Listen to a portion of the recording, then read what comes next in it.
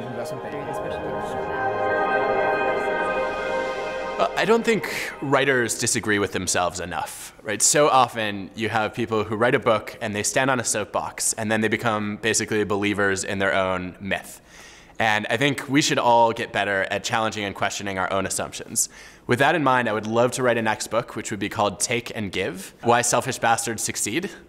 I don't think that's going to happen anytime soon, but in all seriousness, I'm really excited to explore what can you do to change people who may operate more like takers into people who appreciate the value of matching or giving.